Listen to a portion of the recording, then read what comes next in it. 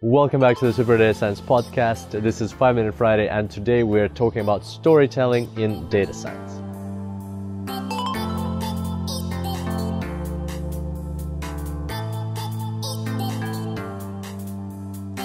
So just recently I was watching a compilation of talks by Anne-Marie Huteling.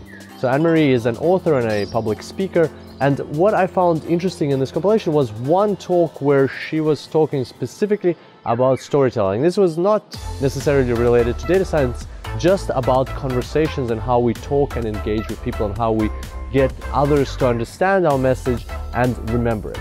And so what I found interesting was that she said there's two ways of going about explaining something and conveying information. One way is just the hard facts, just conveying facts, data, information for a person to grasp and understand and comprehend. And in that case, when you're just conveying facts to somebody, what actually happens is there's only two parts of the brain that are activated at that point in time. One part is called the Broca's area, and the second part is called the Wernicke's area. So Broca's area is the part of the brain which is responsible for language production, where we actually can create words and actually say things. Whereas Wernicke's area is the part of the brain that is responsible for language comprehension, when we take in words and process them into information, into things like data that is going to be stored in our brain, so we're actually understanding what's being said. So only two parts of the brain are active when you're telling somebody facts, when you're exchanging facts with somebody. On the other hand, if you tell somebody a story, if you make them excited, if you make them engage with the story, if you make them imagine things, if you make them try to understand not just like the facts, but understand how things feel, how things look, how things might smell, and so on, a huge number of parts of the brains are all of a sudden activated.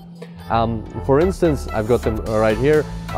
She states that the amygdala is activated, the part of the brain responsible for visual images, part of the brain responsible for memories of our experiences, part of the motor cortex, emotions, smells, and other parts of the brains are all of a sudden activated. And a great example of that is if you tell somebody 10 random facts, and or let's say you name for somebody 10 of the tallest buildings in the world, and you tell them how high they are and which order they go. And you just tell them those facts, and then you try to ask them to reproduce those facts like 3 minutes later. They will probably get like 3 or 4 of those right out of 10. On the other hand, if you give somebody those 10 facts, but you support it with a story, with some charts and graphs, with some visual representations, some like make them imagine something happening, something going on, and then you ask them to reproduce those same facts in 3 minutes, they're going to get much more right. They might not get 10 out of 10, but they might get like 7 or 8 right, because all of a sudden they had a story behind why this building is taller than that building, or you know, who constructed them, or it could even be an imaginary story of somebody running across these buildings and jumping from one to the other, and in which order they go, and so on. So in that sense, all of a sudden a story helps people remember things, helps people comprehend things better. And that's exactly how memory masters are able to remember lots and lots of facts. For instance, a couple of episodes ago on the show we had Anthony Medivier, who actually trains people how to use their memory better, and he shared some tips on the podcast, and that's what exactly he does. He goes through stories. And so now bringing all of that back to data science, how is that related? Well, in data science, all of the time we don't just search for facts and give insights, right? We don't just create insights. We have to convey those insights. We have to explain them to people who are less technical than us, or business decision makers, or our managers, or our colleagues. We have to explain those insights. And the first impulse that we always have, or usually people have, is to just present the facts, just supply the facts.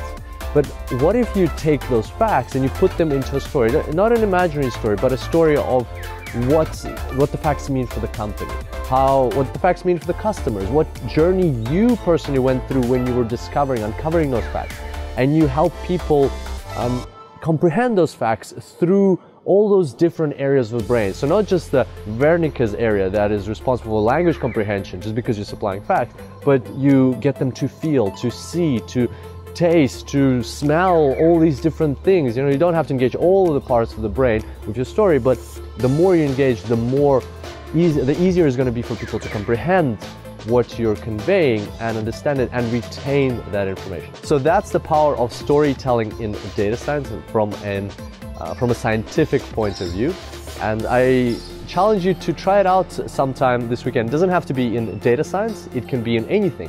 Whenever you're trying to convey some fact to somebody, stop yourself and try it through a story. And even if you don't have that situation where you need to convey facts, try it out. Just for practice, get your friend or relative and sit them down and play this game where you just come up with some random facts, look up the top 10